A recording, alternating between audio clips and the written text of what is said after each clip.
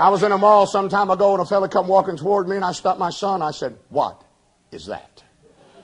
This guy had about 50 earrings. All the way around his ears, all around both of his nostrils. They were hanging all over him. And I stopped him. I said, "Sir, excuse me." I said, "Don't that hurt?" I said, "I want to cry just looking at you." It hurt to look at him. He said, "No, man, none of this hurt." He said, "Now that hurt." Son, he had one in his tongue. Now I'm going to tell you, dumber than a box of rocks, let somebody drill a hole in your tongue. Now some of you ladies need about 2 foot cut off, but you don't need anybody drawing a hole in it.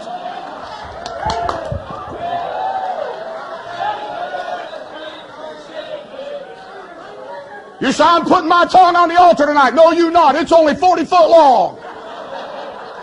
I'm talking about the altar.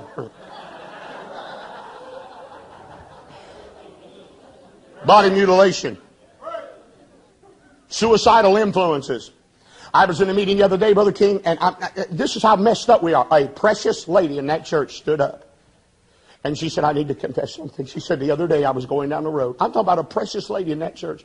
And she said, "From out of nowhere, something told me." She said, "I had my 3 kids in the car." And she said, "Something told me, take the seatbelts off those kids and hit the embankment of that bridge as hard as you can."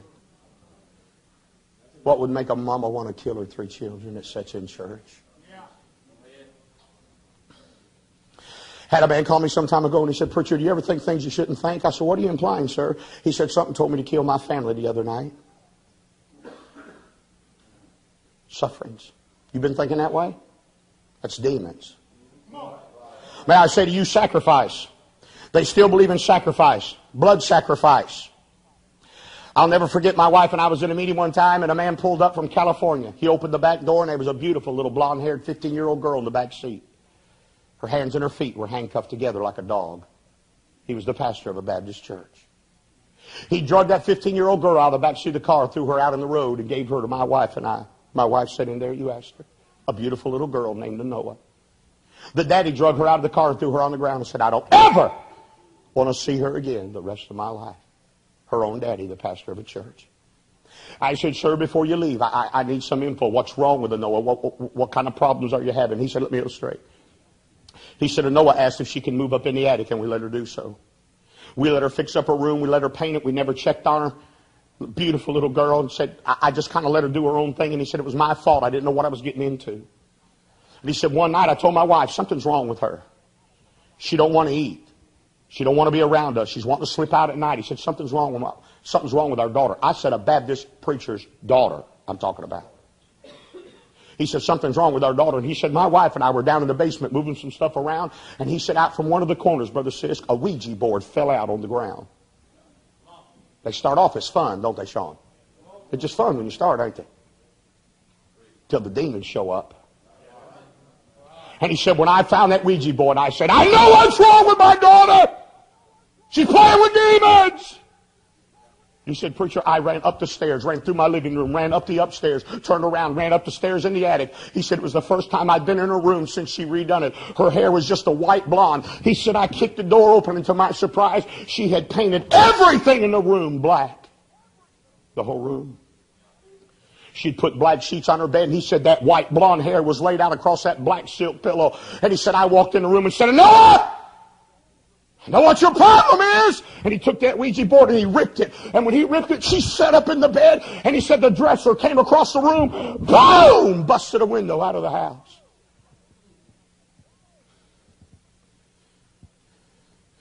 He said, "She ain't living in my home."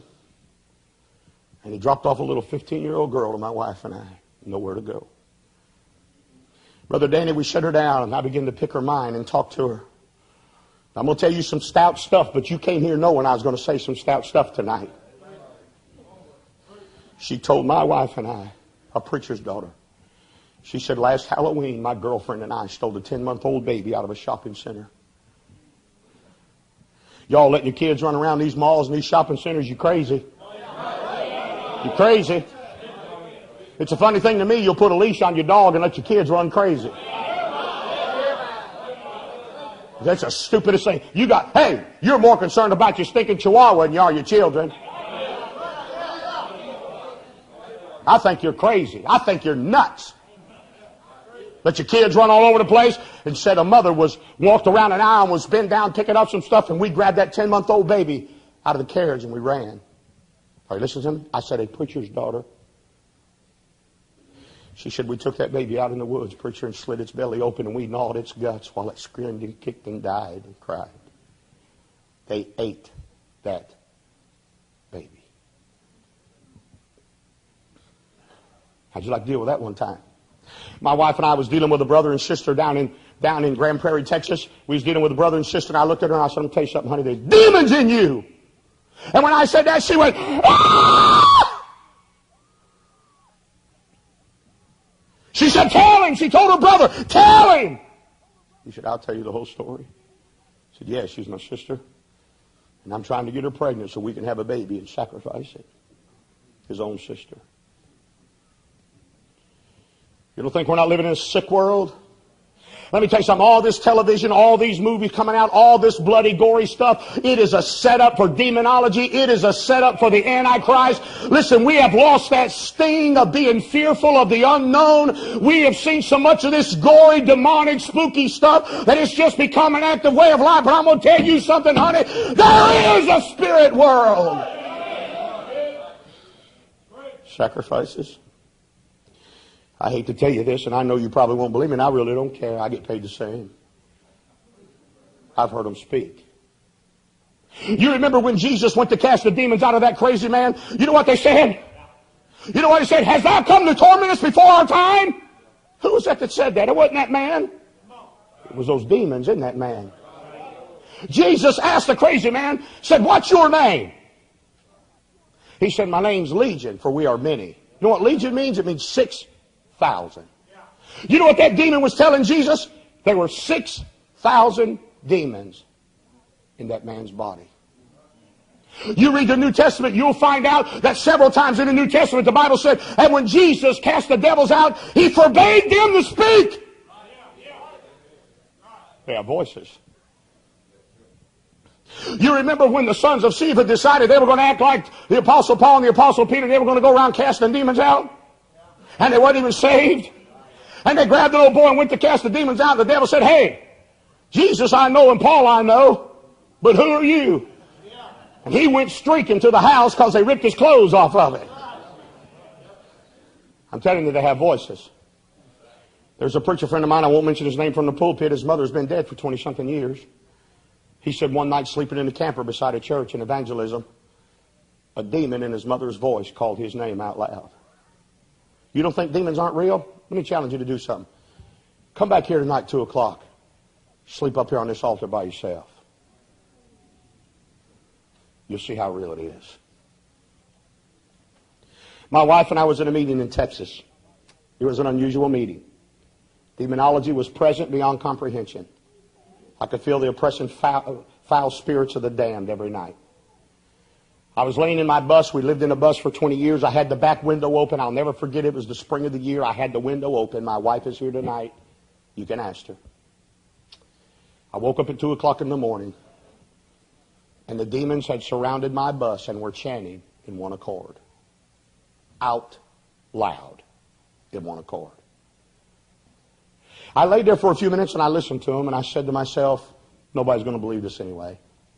I'll never tell this because nobody in the world is going to believe that they are chanting around my bus. So finally I decided, if nobody else is going to believe it, Brother Tooley, my wife is at least going to hear it. So at about 2:30, I woke my wife up. She said, yeah. I said, I want you to listen and see if you hear what I hear. She laid there for a minute. She sat straight up in the bed. She said, what in the name of God is that, honey? I said, sweetheart, you are hearing the chanting of demons.